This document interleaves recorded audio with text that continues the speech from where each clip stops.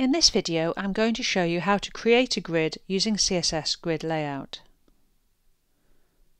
You can see in my markup I have a div with a class of grid, and that's got 8 items inside it. So to make a grid, we use a new value of the display property, display grid. And although we can't see any difference yet, we've now got a grid layout here. So let's create some column tracks. The property grid template columns creates column tracks, and here I'm just going to create 3 200 pixel width columns.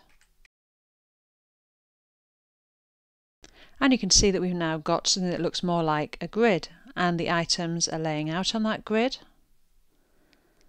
And they line up both as rows and as columns. We get a gap here where we don't have enough items to fill the bottom row. This is unlike Flexbox, which would have spread these items out across the row.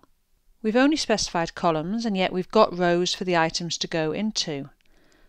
And that's because Grid has this concept of the explicit grid, that's the one that we create with grid template columns or grid template rows, and then we have the implicit grid. And those are grid lines and grid tracks that Grid creates to hold items that we place outside of the grid that we've created. Perhaps I should add some rows here, so let's add rows. And I'm going to add a 200 pixel row and a 100 pixel row. And you can see what happens there. But we still have items being laid out underneath.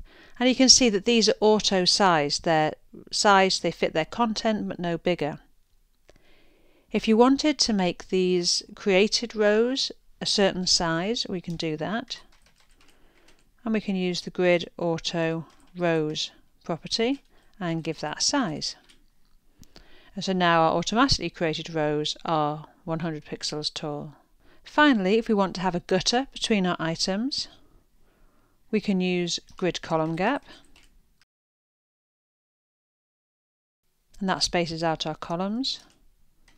And grid row gap,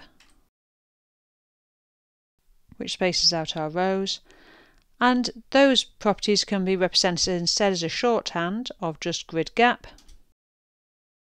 which will do both together.